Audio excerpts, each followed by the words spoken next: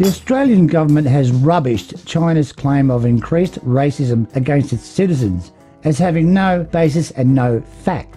On Friday, the Chinese Ministry of Culture and Tourism issued a travel alert to its citizens, warning them not to travel to Australia. And why? The Chinese Communist Party claims Australians are becoming increasingly racist against Asians because of the coronavirus pandemic and has issued a travel warning to its citizens. However, the statement did not elaborate on specifics, examples of such discriminating or violence against people of Asian background. And the reason they can't do that is because there is no evidence of discrimination or violence against people of Asian descent. Let's look at a few facts. The population of Australia is around 26 million at the moment.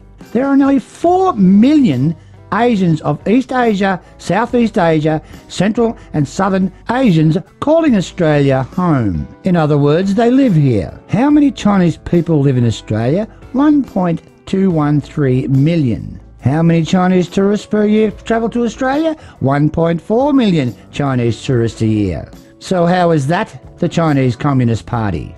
Australia is one of the most successful, multicultural and migrant societies in the world. Millions of tourists from all corners of the world demonstrate their confidence in Australia as a safe and welcoming and amazing destination by many visitors each year, often returning multiple times. This includes Chinese tourists.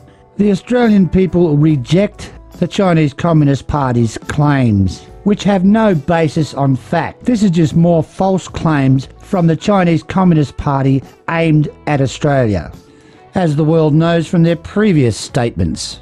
The Chinese Communist Party's Ministry of Culture and Tourism reminds Chinese tourists to enhance their safety, awareness and do not travel to Australia. And why are they making these statements? Well, let's just have a look. China's latest move follows its slapping of an 80% tariff on Australian barley, 80%, and blacklisting 4 major beef exporters over labelling issues, after the Australian Prime Minister called for a global inquiry into the origins of the pandemic. Labelling, yeah.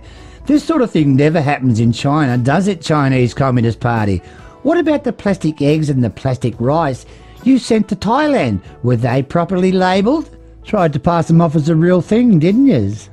Oh yes, and China issued a warning to tourists travelling to the US earlier this year, after some said they were mistreated in connection with the outbreak of the Chinese coronavirus. Maybe the Chinese government should issue warnings for all of its nationals not to travel anywhere in the world because of the CCP virus, or Chinese coronavirus as it is now called. Australia may be one of the only countries in the world that Chinese tourists can return home safely from. The Australians as a nation do not have a problem with the Chinese people. They never did. Only the Chinese Communist Party, and they know that.